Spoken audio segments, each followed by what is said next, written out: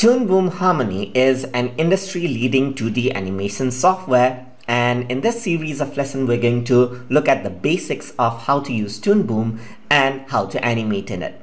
So to start up with Toon Boom Harmony, let me just go to my taskbar and launch the application. So this I'm using Harmony 17 for this course, and you can use either older or newer versions of Harmony software. Moreover, the workflow would be the same.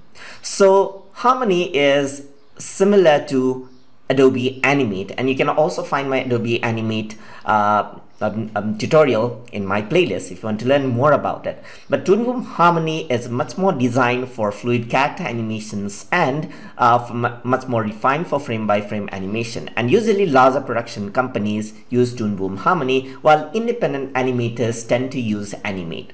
So let's move on forward. So once you open up Harmony, you see this, and the first step we're going to do is to create a scene. So first of all, you need to give a name to the scene. So I'm going to say Tutor Tube, just like this, and I need to choose a location. So I need to browse over here, and then I need to choose a location. In my case, I'm going to go to my documents. So I'm going to go to my documents, and over here I'm going to create a new folder, and this is going to be for Toon Boom Tutor Tube. So this is where I'm going to save my folder. So let me just select this, select the folder, so all of my file will be there. And it is very important that you choose a particular folder, because unlike Animate or any other 2D animation software, this actually stores it in like a proper folder structure, just like how it is in Maya for 3D animation.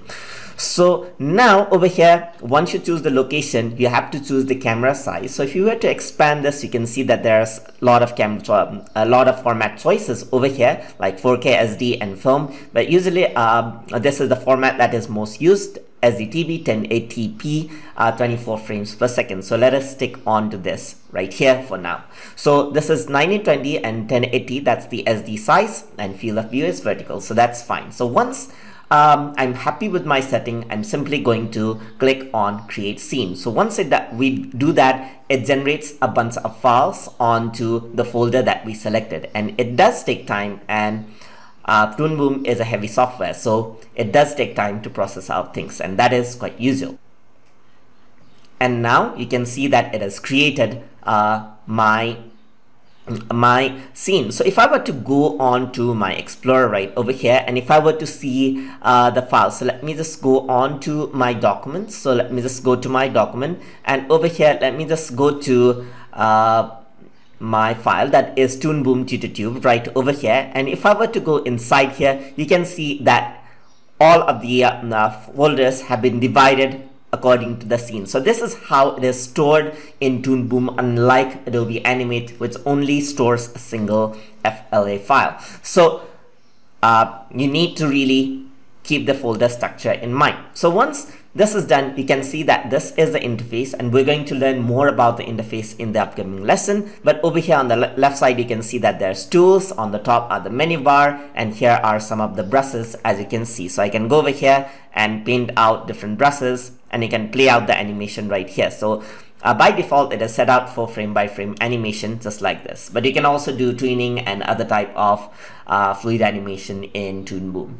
So we're going to learn more about this in future lessons. So hope you guys learned something as always. And as always, please like, comment, share, and subscribe.